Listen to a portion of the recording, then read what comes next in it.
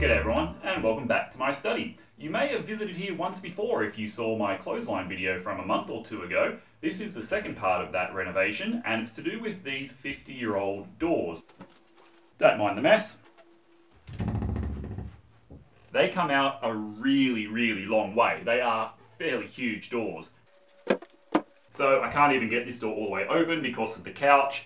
So the trick is to put sliders in. I'm going to DIY it because I priced up getting it done professionally and it was prohibitive, shall we say. What I'm going to be using is some track from the good old Bunnings big box store. This one here is by Cowdroy. It'll take 25 kilos per door, and my doors are going to be hollow core MDF. Painted just plain white, very simple, and we'll attach some trim. Alright, let's kick off the build and then show you how to install these as well at the end of it, hopefully without too many hiccups. Right, first stop is off to the local timber yard to pick myself up the MDF sheets and some pine to make the frame out of. Bit of car park cutting never goes astray, so I can fit everything in the back of the wagon, and while I won't show me cutting down the sheets back at home, this is pretty much how it would have happened. So we're all unloaded, and here is what I need for the doors and the trim. Most importantly, the first thing I've done, apart from transferring the measurements from SketchUp onto a piece of paper so I can read them easily, is get all of my wood and mark out what every piece is for. This beast is going to get a workout today. First project where I'm really going to get to put the miter saw through its paces, and already I'm absolutely in love with this machine. It is a really good investment and a great addition to the workshop. I can absolutely smash through these crosscuts, which, while I could have done previously, would have taken me 3 or 4 times as long at least. I can square up multiple pieces all at the same time, use stop locks to get everything exactly the same length, and the results were fantastic. Because I don't want to have any external screws showing, I've decided to pocket hole everything with the K5 Kreg jig. Fairly standard procedure for the first part. All the holes just went into the rails. Now, one of my biggest challenges for this project was these doors are 2.3 meters tall, and I don't have a bench big enough to hold them. So I had to set up everything on the floor, and this is how I like to do my Kreg jigging with the double clamps in that situation. To give the frame some strength and stability, we're cutting some miters, actually using miter saw for miters. I forget where I got this little trick of pushing up your wood hard against the blade, then raising the blade and coming back down to nip off a bit. Might have been past makes, but it works really well to fit things in. Now you can use the Kreg jig to do miters. As long as you do a nice test piece like I've got here, ensure everything's working properly, and this little stop block on the K5 helps too to get some repeatable positioning of the holes. It will pull it tight just like it will with a standard joint.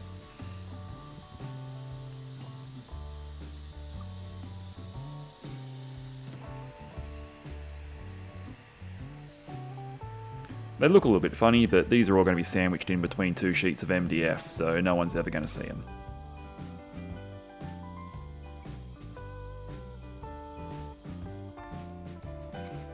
Same procedure, just as you would. Clamp them in, smack in the screws, and you get a nice tight joint, even with the angled wood.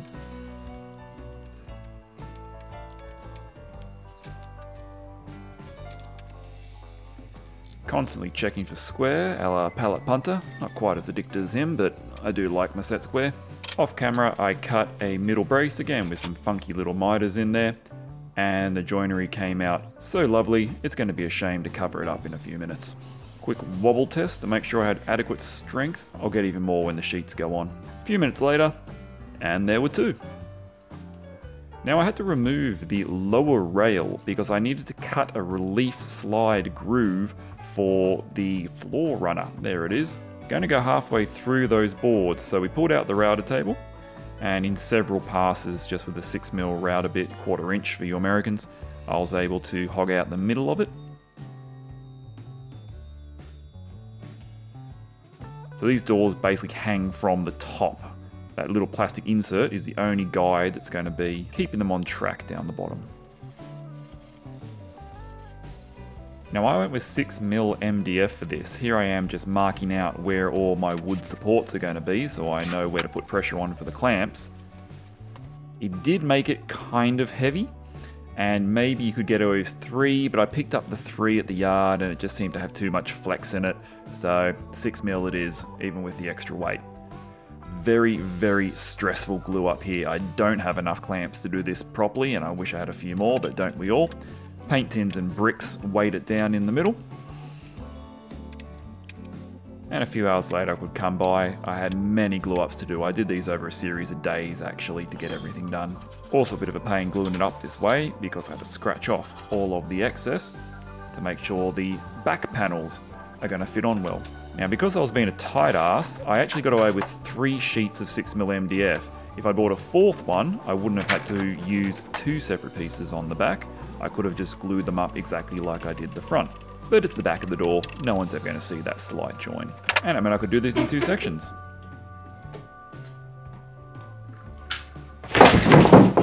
Let's see that again. That was bloody lucky.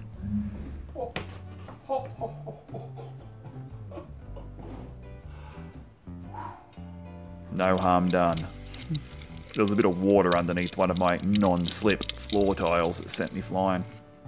Back on track, and in case anyone wanted to destroy these doors in 30 or 40 years time, brand all the things. I left a little love note in one of my stickers just to say how they were made and when they were made. The pipe clamps are going to cinch together my 2 panels. I said again, you could avoid this step just by not being tight and buying a full sheet of timber for it. In one way it did make the glue up a bit easier, just meant I had more glue ups.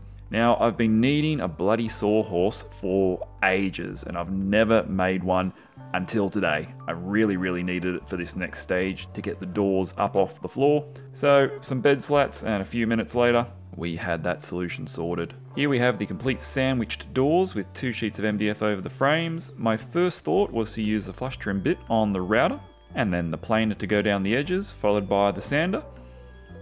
And that worked to get rid of all the glue and flush everything up. But I then realised on the second door I'd been a dill because I could use a circular saw and a straight edge to get the same effect much bloody faster. Now because I didn't have clamps, I had a few places where there were some gaps, but doing a bit of magic with some glue and the orbital sander, bang, all gone, no more gap. Love it. Cleaning up the little ridge line between the 2 joined panels on the back of the door. Dodgy hand tool usage warning. That saw cost me about $2 10 years ago. This nice new little one I got off Dave Stanton's channel. Oh, I love this little Japanese flush trim saw. It is 10 times sharper than the big one and made some quick work of this additional mortise. Now what these are for is on the routed edge I hadn't gone into the stiles, so I had to kit out one of them, but only one. Here on the second door you'll see me going to the other side. So this is basically to hide that little groove from the casual observer, but also by leaving the wood on one end of it, it's going to act as a stop, and you'll see why that's important towards the end of the project. Look, I really am very bad at hand tools, but this actually worked kind of well. Sandpaper on a stick, clean up what the chisel couldn't quite do, and that groove is lovely. Power tools and beer, not a great combination. Power tools and painting, especially when you've just done a favour for your neighbour and he drops off the beer for free, a bonus. Now I'm not going to bore you with the 3 or 4 days of painting that this was. I wanted to use my spray gun, but of course it happened to be bloody raining the whole time and I wasn't going to use the spray gun inside, so brush and roller it was. 2 coats of undercoat sealer, and I think I ended up doing 4 coats of white on the front and 2 coats of white on the back to get these looking schmick. What is it with these bloody little flies that gets them so attracted to fresh white paint? Get off, you little bastard. At least he's not stuck. Suicidal flies. Now came the stressful part. I had to get 2 20 kilo 900 by 2300 millimeter doors up 2 flights of stairs and around a few narrow corners. So I patted off the ends, crossed my fingers, and hoiked it all the way up. Carefully. Very, very carefully. Now the hardest part of the whole build, getting this through this. Just did it like 2 seconds ago and I've already forgotten how I did it. This is the second door. I'm meant to be good at physics.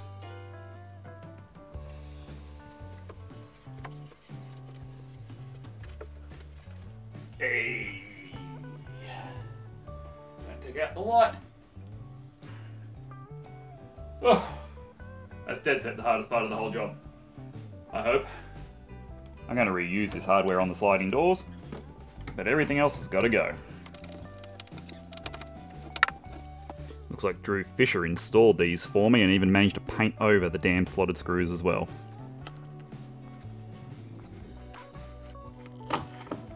What do you know, that actually worked.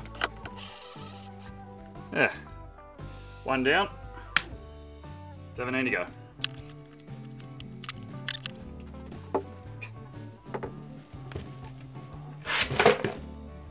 Be gone, demon screws.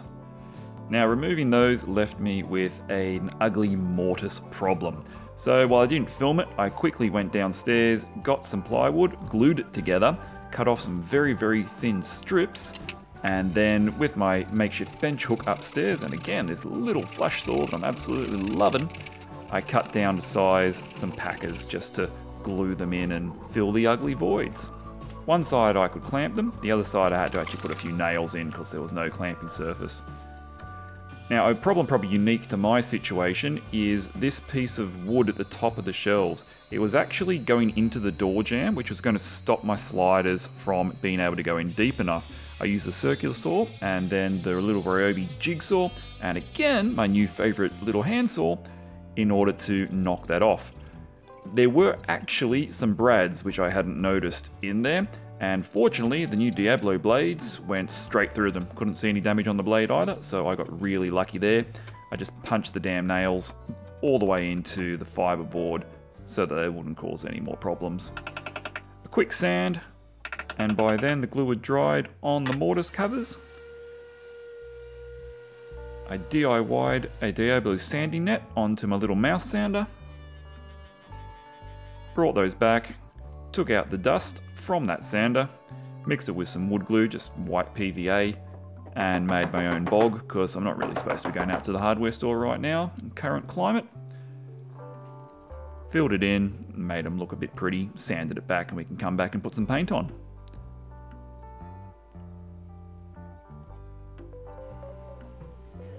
I ended up repainting the entire frame around the door there, just cut it back and then a few coats, undercoat, and the trim paint, same colour as the doors. Now to finally install the rail. It was aluminium, so I could just pop downstairs to the miter saw and taking it very slowly, use my regular wood chopping blade to get through it. I took the same amount off each end in order to preserve the balance of the screw holes. And just because I don't trust anyone or anything, I added my own extra screw holes in between the ones that were supplied to give some extra strength. It says it can take 25 kilos per door, but my doors were 20 kilos each, so as I was approaching that maximum weight, better to be safe than sorry, and it only took a few seconds to whack a few extra screws in.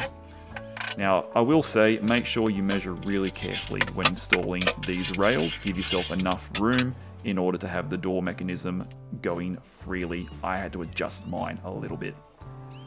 Then we could screw the wheels onto the top of the doors. Luckily, these are all adjustable, both in height and position after you put them on there, so you get a bit of play.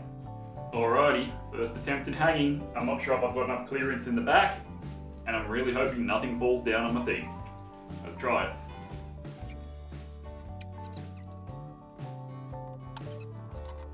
And as you can see, that was a bit of a pain to try and hang them. Got there in the end. Hey!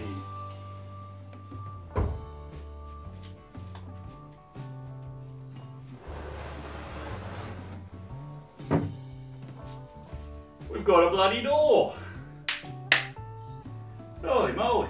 Though this is the one that worries me a bit. You have to tilt these to get them on, And the way they recommend it is to undo 3 of the screws a little bit, about 2 turns, to give you some play in the track when you hang the second 20-kilo door.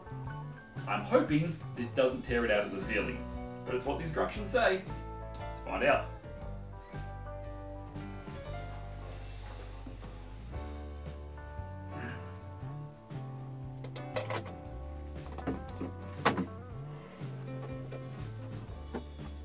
That was surprisingly easy.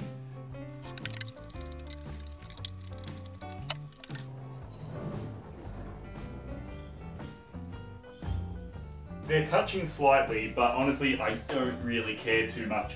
The width of my jamb was going to be fairly tight as to the gap in between these doors, and the number of times they're opened over the years, I'm just hoping that the paint is strong enough to take it. Otherwise, I'll just have to touch the paint up every so often. Ideally, you'd have a larger gap in here, but that's just a newbie mistake that I've made.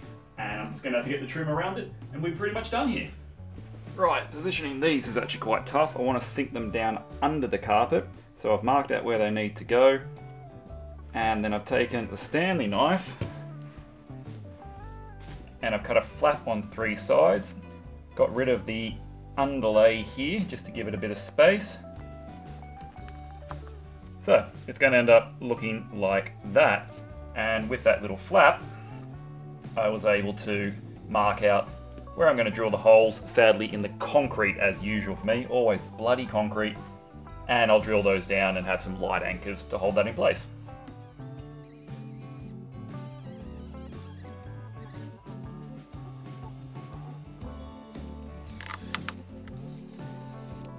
Shame no one's ever going to see those again, being under the doors, but geez, they looked really neat. Installing the hardware, I thought about getting the fancy jig, but it was only 2 handles, so I could just do that by eye, measured it up very carefully and got them to fit in the end. One final reinstallation of the doors, and there was a lot of fussing around here to be honest. And we're looking good, very happy, nice and smooth. And here's where that little dead end on my bottom groove comes in. You can see there's always going to be a 5cm gap between the handle and the door when they're fully closed. Off camera, cut myself up a top piece of trim, which I learned it's called a pelmet, up there to hide that top rail. I put a decorative chamfer on the top and I cut out a rebate down the bottom because my front door actually sits a bit proud of that frame due to its width. A brad nailer would be very nice. Hint, hint, wifey, birthday coming up. Yep, Makita, battery powered. That'd be great. Thanks. However, for now, we were back to the hammer and the punch. And of course, I managed to cut the pelmet too short and actually needed to put some chocks in either side, but a few bit of paints and some bog, and that hides all sins. Well, there we go. All done, and this room has never really been cleaner since we had to get all the sawdust out of here from a lot of sanding and hacking around. I'm really happy with how these turned out, though they're far from perfect. I have saved hundreds, if not thousands of dollars by doing this myself. Maybe one day I'll come back and do the insides as well, as, you know, these shelves here are not exactly the most practical layout for a modern wardrobe, but having the sliding doors has just been such a good thing and improvement for this room. If you enjoyed the video, I would encourage you to please give it a like, and if you would like to see more content for do-it-yourself and woodworking stuff, tune in to Fixit Fingers by subscribing to the channel, and I'll catch you on the next week's build. See you then. Cheers.